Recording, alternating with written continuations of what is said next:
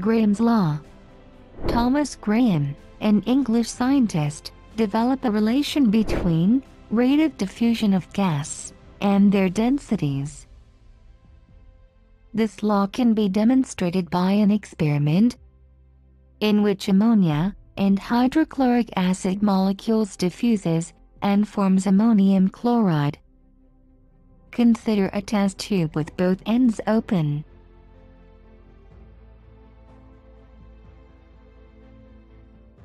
Few drops of ammonia and hydrochloric acid are dropped on separate cotton buds. These cotton buds are then placed at the ends of the test tube.